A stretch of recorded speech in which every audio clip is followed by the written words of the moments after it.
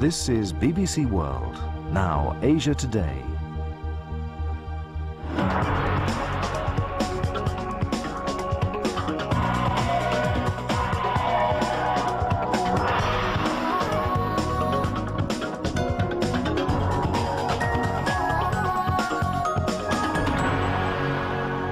Hello and welcome to Asia Today. I'm Geeta Guru-Murthy. In this programme, hardline Hindus in India vow to go ahead with a demonstration at a disputed holy site.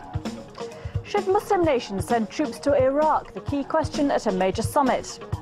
And we talk to Malaysia's Prime Minister as he prepares to retire after 22 years in the job.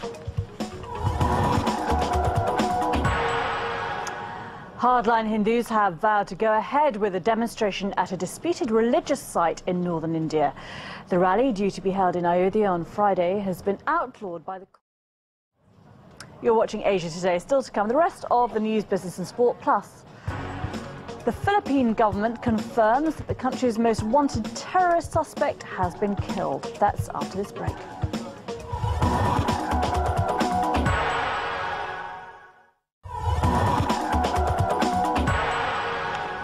Welcome back to Asia Today. I'm Geeta Guru-Murthy. A reminder of our top story.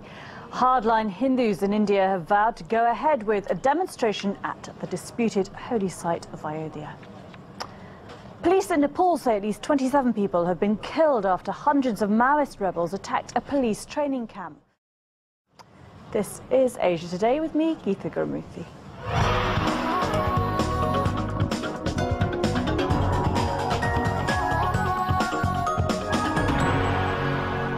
Let's catch up with business and Jane.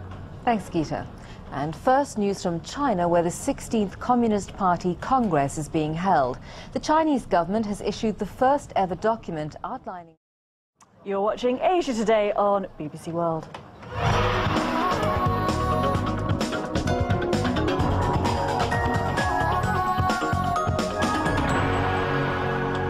A bit of cricket amongst other things, sport with Francis. Geeta, thank you very much. Yes, let's start with cricket. Australia have beaten Zimbabwe by a massive innings and 170. Well played. That's all the sport for now. Geeta. Francis, thanks very much indeed. Time for a reminder of our main news. Hardline Hindus in India say they'll go ahead with a rally at the disputed holy site of Ayodhya on Friday despite a judicial ban. And delegates at a major Muslim summit in Malaysia are to discuss sending troops to Iraq as part of a joint force. The Pakistani High Commissioner to Britain told us that President Musharraf would take any decision on troops in Pakistan's national interest. That's it from us. Bye-bye.